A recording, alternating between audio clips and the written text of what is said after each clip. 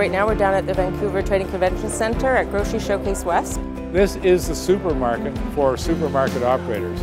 They're looking for products that might give their store a bit of a differentiation from everybody else. So people are looking to buy things and get them on the shelf for their consumers. It's also a great place for all these small and local food processors and manufacturers to see all of us retailers where they wouldn't normally have the manpower to get out and market the new products. The trade show has many familiar brands, but new for 2012 is BC Producers Row. Retailers are definitely looking for something local and something unique. We have exotic and wild mushrooms, and we do blends that other companies have not thought of doing. It's a huge cost in the sales of what we do, but we figure if we start driving around and trying to visit every store in the Lower Mainland of Vancouver, that's a huge cost too and a lot of time spent. Steve Lockhart is a grocery store manager. Did you find everything you were looking for? Local has become important in stores. Consumers are looking for local. In terms of produce department, in July and August, we have up to 350 local products. Local grocery items, however, are more rare on their shelves. Scale of economy and supply and demand, I would say 10, 15, 20% of our grocery products are local, i.e. BC or Canadian. Distributors and brokers play a big role in determining which grocery items are available in stores. A smaller distributor, they could work with, 3 or 4 farms, manufacturers, or our own distribution company. We have over 2,000 grocery lines. The broker works on the advertising and demos and launching the product.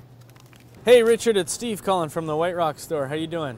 We have some really slow-selling conventional oils. Certainly price and item are also an issue that retailers, have to work with. Shelf space is of the premium.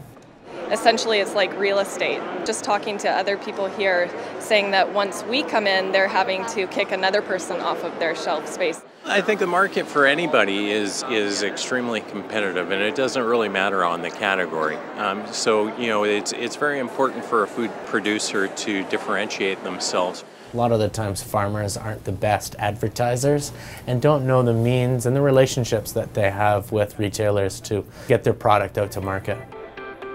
The trade show included a shopper marketing workshop. The way people actually shop is they're almost on autopilot. They're used to going down certain aisles that they frequently shop. They're used to going to certain products that they usually shop. You've got to really do something to jar their behavior. But there are ways that you can really efficiently talk about your product. And I would say if you start from the very fundamentals, can they clearly really know what the main message is? Metro Vancouver area businesses tend to follow that advice. We're rolling out new packaging featuring a lot of the local aspects of outdoor lifestyle that we believe are really important. We used to have our label on the top, which is great exposure, but it hides the product. So we're coming out, probably in 2 weeks we'll get it with a corner label. We're finding that more and more people are wanting to know where their food comes from. So when we meet with them both at the stores or here at the shows or at the farmers markets, we just have to tell our story.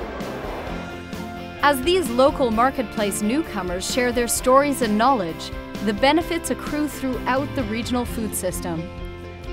Value chains are created that benefit everyone in the region.